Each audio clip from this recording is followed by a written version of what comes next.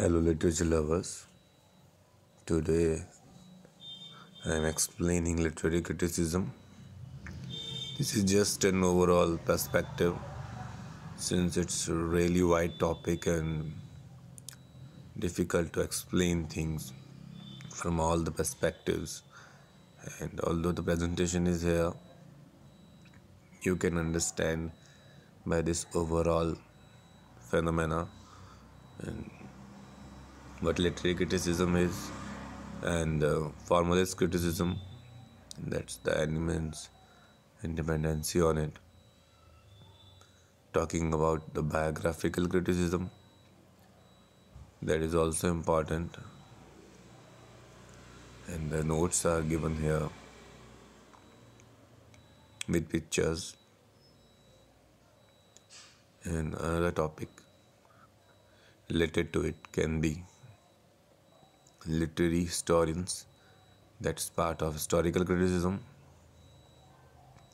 which was later on developed into new historicism. That is also quite important. And another theory that evolved after that, you can see the picture is of the fish eating, shows how these things happen, how Marxist criticism later on almost killed historical criticism. Another type of criticism that you can take advantage of is cultural criticism. And since culture in different countries are different, and, and that's the theory that related to post-colonial criticism, since the colonies by British changed the culture of their various countries they colonized. And that's why culture criticism is also related to post-colonial criticism. And talking about the psychological criticism, that was really changed by Sigmund Freud, and because of his theories, you can see the picture of Mr. Freud and how he researched and how his book changed the whole thinking process of people. And because of that, and few of the very important perspectives related to it were Oedipus complex, Electra complex. All of them, both of them are really important in this context.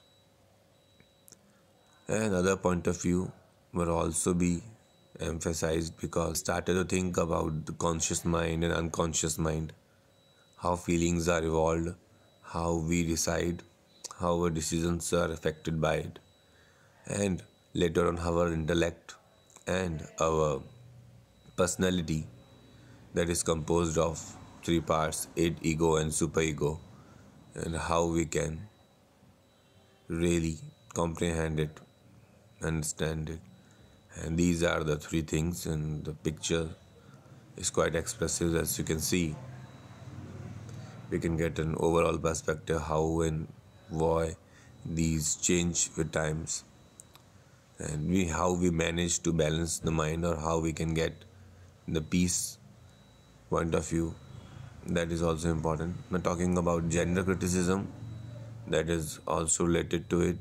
Masculine and feminine criticism is part of it, and later on also included the homosexuality, that is gay and lesbian criticism. Later on we can discuss about mythological criticism. It's obviously, as the name suggests, related to myths.